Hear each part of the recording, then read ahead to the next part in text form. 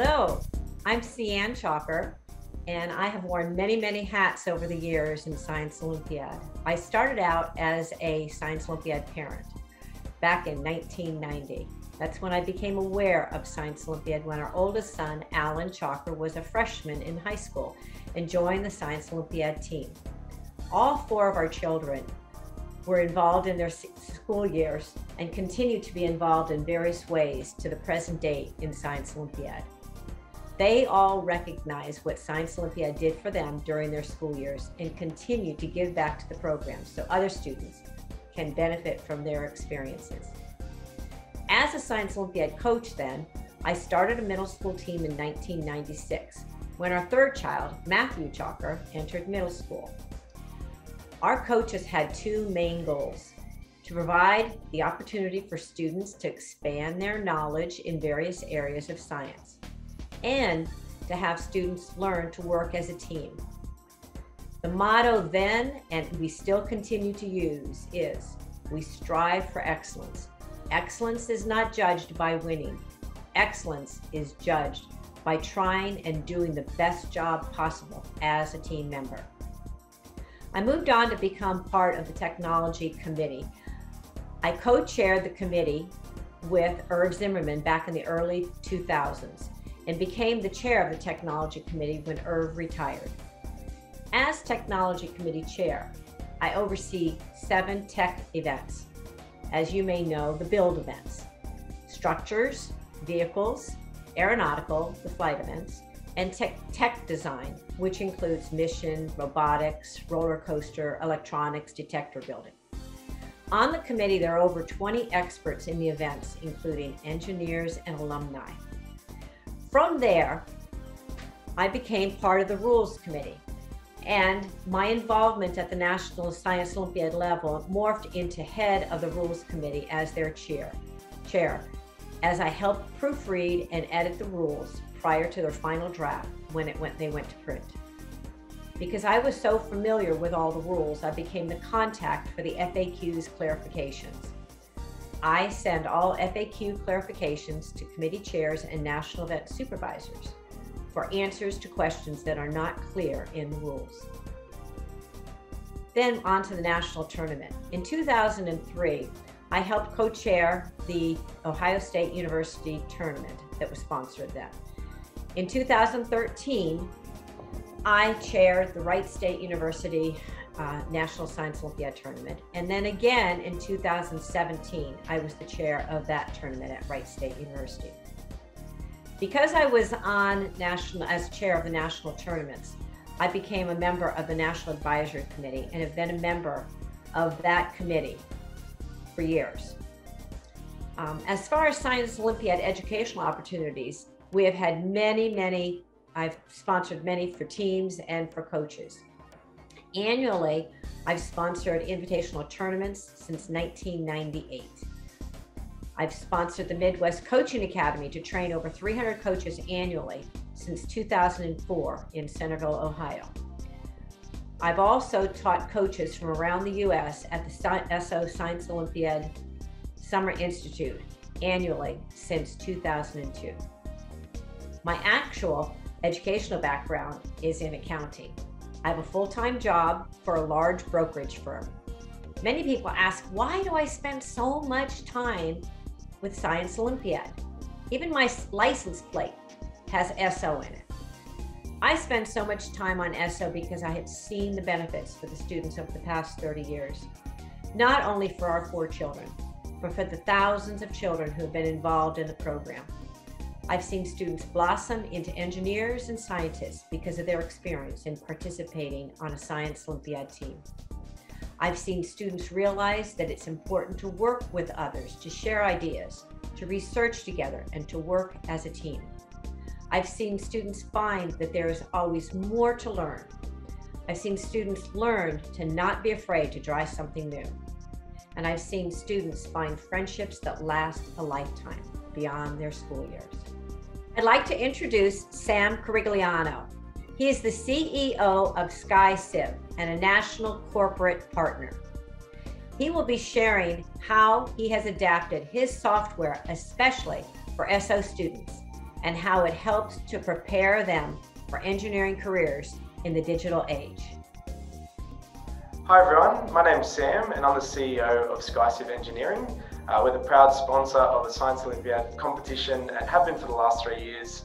Skysiv is a structural engineering software program that allows you to model and design your structures like boomer levers and towers before you go out and construct them. So I started the company 5 years ago with a business partner of mine, and we're glad to be the sponsors of the Science Olympiad competition.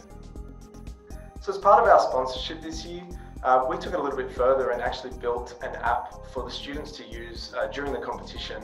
So up until now, all students would normally use our software for was to design the structures before they went out and built them.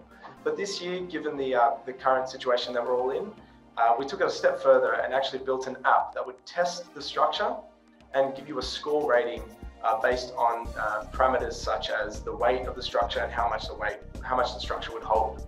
We're really excited to be a part of this because this had been something that had never been done before, or as far as we had seen, on such a scale of being able to roll this out as a national program to so many students in such a short period of time. So we're really excited to work with the organisers of Science Olympiad to develop this app. And the feedback we've been getting from the students has been fantastic. They're really engaged, they're enjoying learning the software. And for us, it's been such a thrill to see that side of the competition unfold. So we actually started Skysiv as students, and we really saw that we wanted to learn software before we entered the workforce. And some of the existing software was really difficult and really hard to learn. So we were actually students when we started the company. So we have this really deep root in education. So that's why partnering with the Science Olympiad program was so exciting for us, because we believe in education so much and in STEM courses. And we're really passionate about giving back to the student community. We wish we had a competition like this. I personally wish we had a competition like this when I was growing up, or in Australia at least. Because it's just such an engaging and inspiring competition. Students learn so much. They can learn software that really prepares them for the industry, and I think that's just so exciting and something that that Science Olympiad excels far ahead of its other competitions. So once again, we're so glad to be part of the program. We hope you guys get a lot out of the partnership. Now I'd like to introduce Sava Papadopoulos.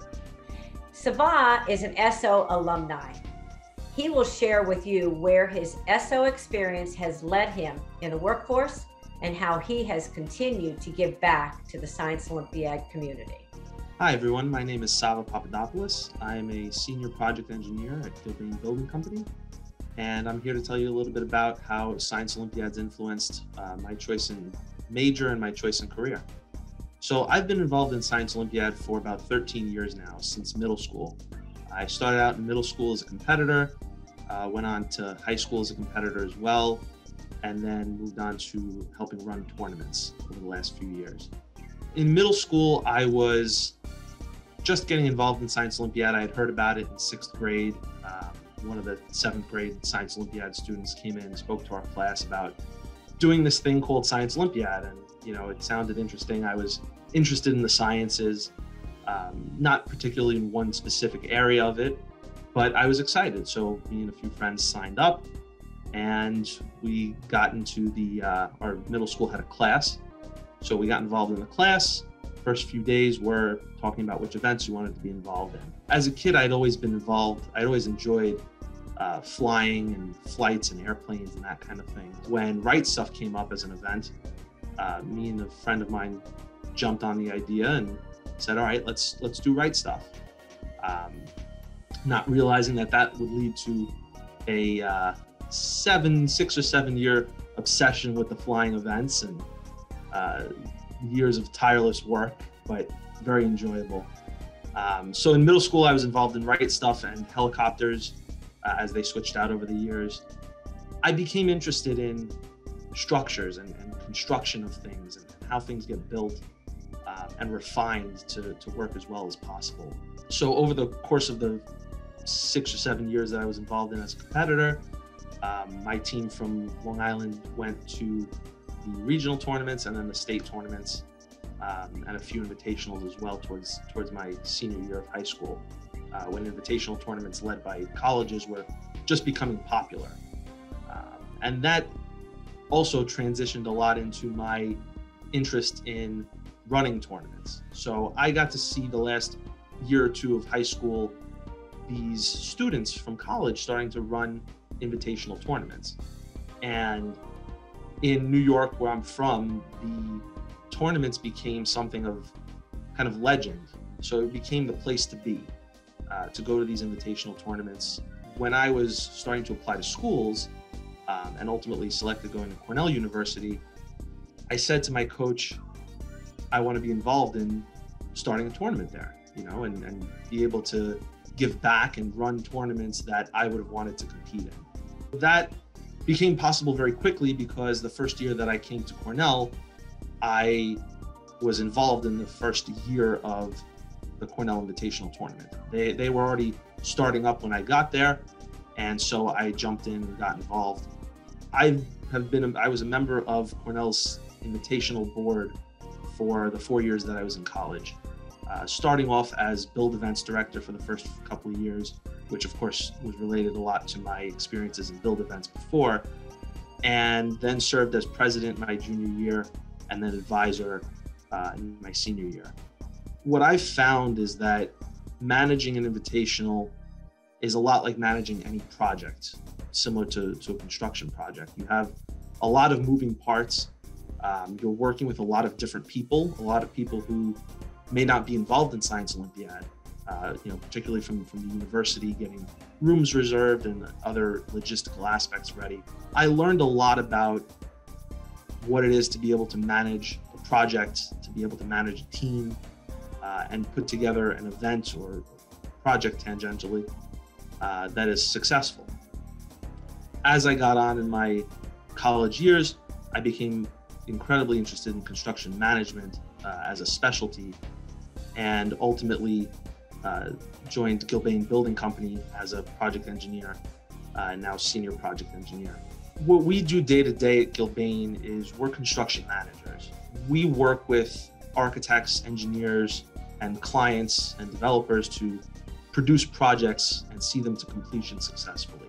A lot of what I've used from my Science Olympiad career, from my major at Cornell, is not only the specifics of knowing what it is that goes into a building so that I can review a drawing and make sure that it's correct, but the mindset of problem solving and the mindset of team building, working with others, communicating effectively to be able to see a project to completion.